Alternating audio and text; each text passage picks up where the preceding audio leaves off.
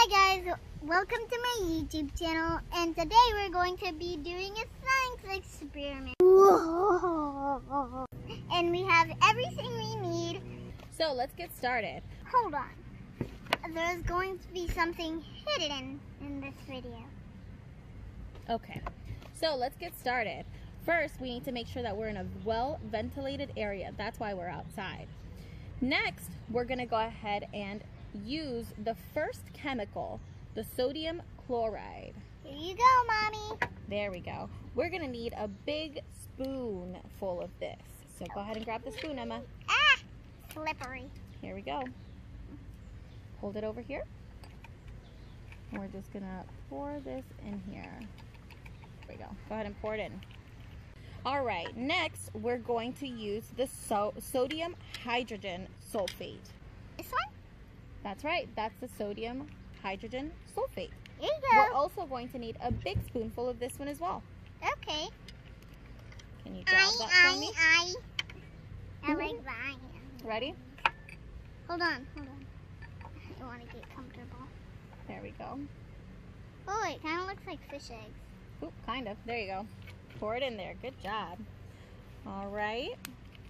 I hope we don't need another. We will need another one. All right, now that we have poured the sodium chloride and the sodium hydrogen, they'll react and produce a hydrochloric acid, but not when dry. There's still a few steps we got to do that. Next, what we're going to use is the magnesium dioxide. Okay. Awesome. I'll open it for you.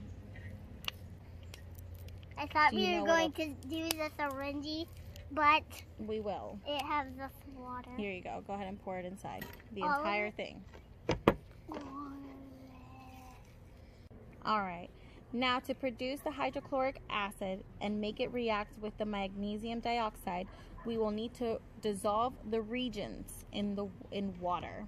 So you're going to go ahead and pour this into here, the 3 milliliters into here. Okay, it's like taking a shot of nothing. Do it very slow, okay? Don't let it, there you go. Good job. Keep going. Keep going, keep going. And good job. Hold on. That's the entire thing, right? Very good. Now we're going to need to mix it. Oh, I want to mix it, but gently, Very Emma. Gently. You see how Mommy's doing it? Gently, Emma. Mix, mix, mix. Now, in order to get a reaction, we will need to heat things up a little bit. You ready, Emma? Yeah. Matches. Here we go again. I don't like fire. Here we go. Now quickly, before... Quickly. Ah, it's on the Alright, let's put that there.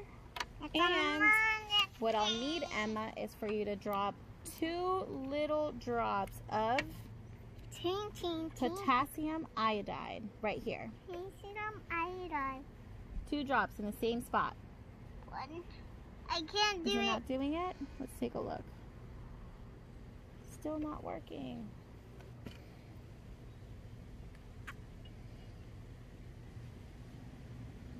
There we go.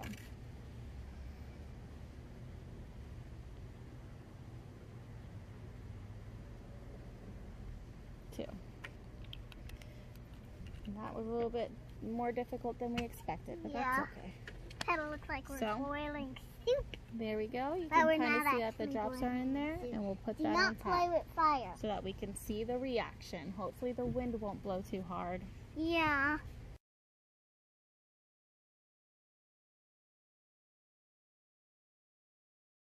Now that we see that a reaction's going on.